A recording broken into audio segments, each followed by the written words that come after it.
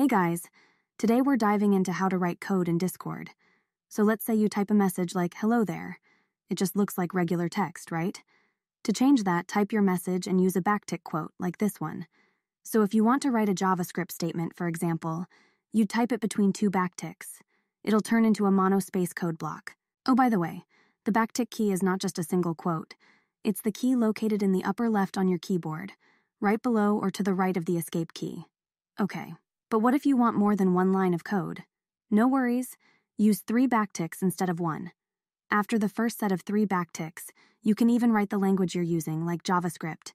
Hit enter, then start typing your code. When you're done, use 3 backticks again and hit enter.